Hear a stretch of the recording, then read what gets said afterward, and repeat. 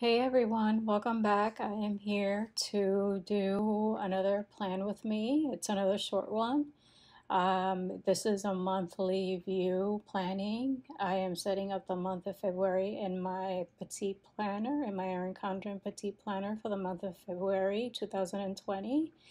And this is this planner is my work and my to-do list planner.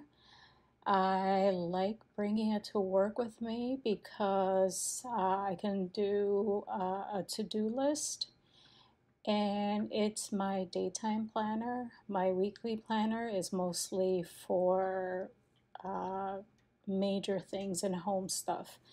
I do have the monthly one, but that one's for budgeting because I do have pages in the back.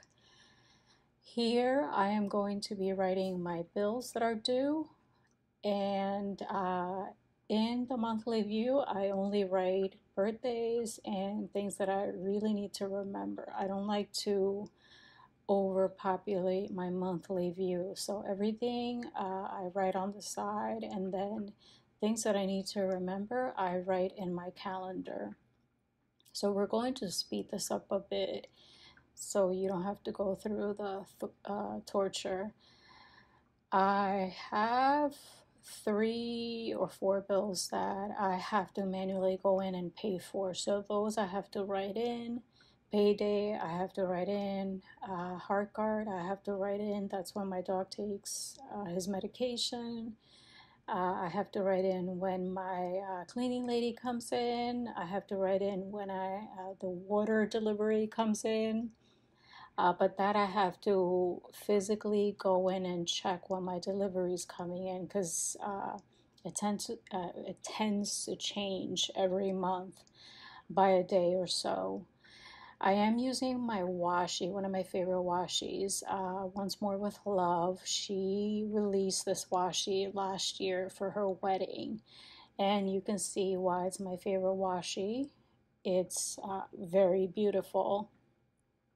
I do have to block out or block off the days that do not pertain to the month because obviously I I will be the type that will get confused.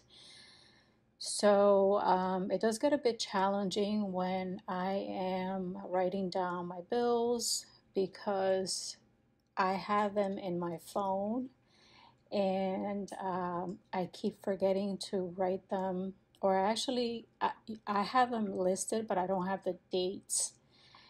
And right now, I'm trying to look at my weekly planner, and I wasn't prepared.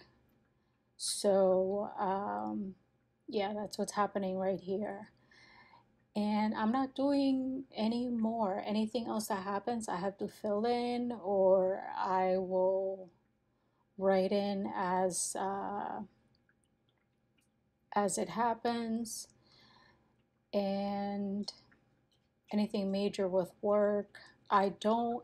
If there's something that bothers me the most is when I have to reschedule something, especially at work. I have a bunch of meetings that are always scheduled at the beginning of the month and then they get canceled. So I never write them in until the very last minute. And that's pretty much it. I hope you guys enjoyed the video.